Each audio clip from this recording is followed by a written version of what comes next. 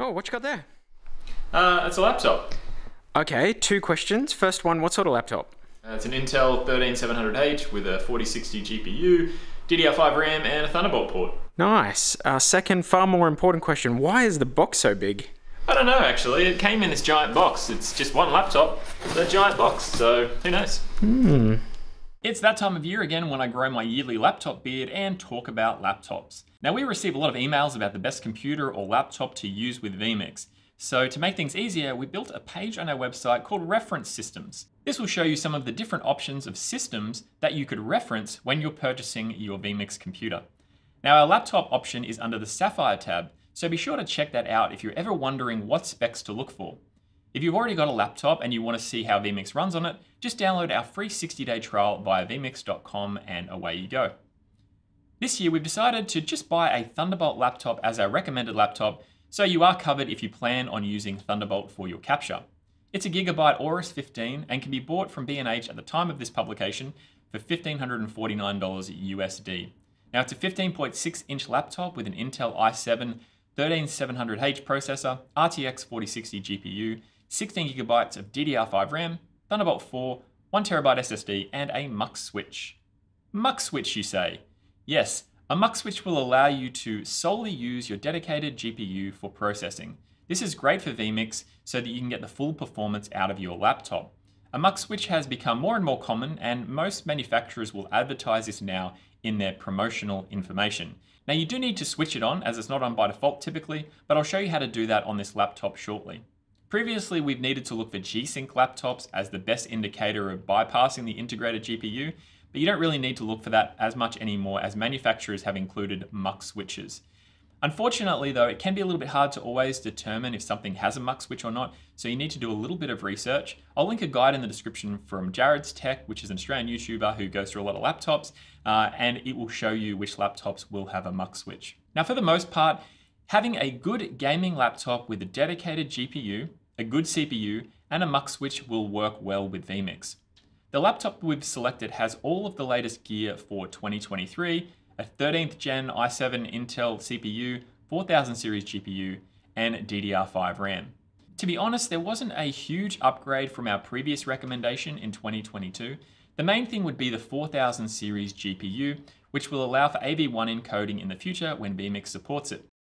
There are a few combos out there that have a 13th gen CPU with a 3000 series GPU. Now, this is going to work really well for vMix as well. You shouldn't be doing it, but instant replay with a laptop would be better suited for a 3000 series GPU because of a lowering of memory bandwidth in some of the lower end 4000 series cards. If you are doing replay with vMix, please listen and please use a desktop computer. Check out the reference systems for using the best computer with vMix instant replay. So let's ask some of the age-old questions. Tim, can I buy another laptop with the same specs? Sure. Just make sure it's an Intel i7 13700H or better, RTX 3060 or 4060 GPU or better, 16 gigabytes of DDR5 RAM or more, SSD, and a MUX switch. Oh, and Thunderbolt if you plan on needing it. That leads us to the next question, Thunderbolt or not? Well, if you don't plan on using Thunderbolt for your capture, then you don't need a Thunderbolt-capable laptop. You'll need to sit down and have a think about your capture before processing. How are you going to do it? Will you go with Thunderbolt or perhaps USB, NDI, or another IP-based capture like SRT? Will older generations of laptops work for me? Well, buying an older generation laptop would be a good option as things haven't changed a great deal over the last few years. A 12th gen Intel i7 12700H and a 3060 NVIDIA GPU would work great. These will still offer resizable bar and allow you to have those 5 encodes which are available with the latest GPU drivers. So I guess that is something that has changed in the last year. NVIDIA has allowed you to update your GPU drivers to have 5 hardware encodes, which is pretty awesome. So this is probably a little bit unrelated, but if you do have a laptop, make sure that you update your NVIDIA drivers so that you've got 5 hardware encodes to take advantage of this. Let's fire up the laptop now and take a look. So firstly, I'm going to access the MUX switch. Although I wish it was a giant switch that I could flick, it's just accessed by a piece of software. For this laptop, I need to go into the Gigabyte Control Center software and then find the MUX switch and set it to my dedicated GPU. Each manufacturer has a different program for doing this, so you'll just need to check the specs of the laptop. Now while I'm here, here's a production that I set up for testing this laptop. It's a 1080 2997p production with 4 cameras via Thunderbolt, 2 NDI sources, 8 video files, and some images. I'm also dual recording the production, streaming at 1080, and doing a multi-quarter recording of 2 of my cameras. It's going pretty well with no drop frames on my recording and no issues with my camera feeds. And as you can see here, the render time is good.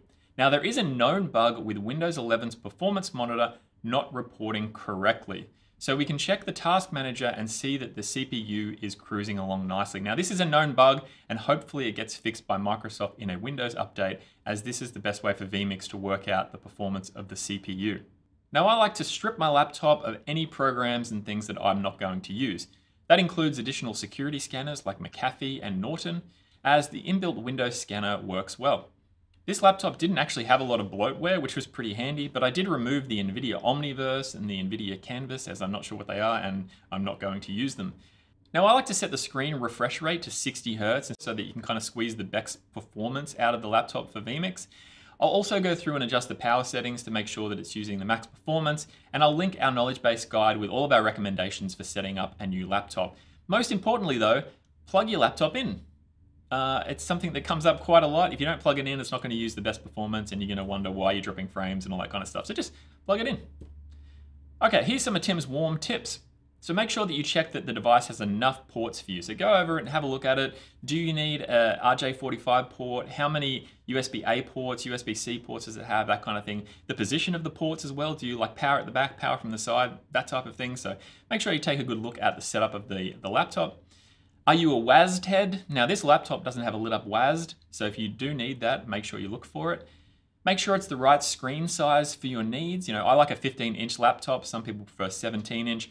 I like a full HD instead of a 4K because I can't see it, and certain things don't scale properly when you go 4K and that type of thing. So I do like a full HD screen, so that's just my personal preference. Now, if you are using it for other things besides vMix, make sure that you check out the specs for that software to make sure that it, fits those needs as well. And if you are traveling with it, make sure it's not too heavy for your current fitness level.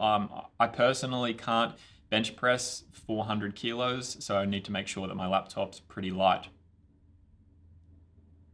So that brings us to the end of this video. Now, if you've got a laptop already and you want to test it out with vMix, head to vmix.com for a free 60-day trial. Now, if you're unsure about buying a laptop and you've been through all of our laptop propaganda, our videos, our websites, you can always send us through an email via the support page on vmix.com. If you found a laptop you're interested in, just send through a link to the website so we can check it out and offer you the best recommendation. Are you doing a laptop production? If so, drop us a comment and let us know what you're up to and what laptop you're using. We always find it interesting to see how people are using their laptops. And I guess if you have got this far in this video too, maybe tell us what your favorite pizza is. That would be much appreciated. I do enjoy reading about other people's favorite pizzas.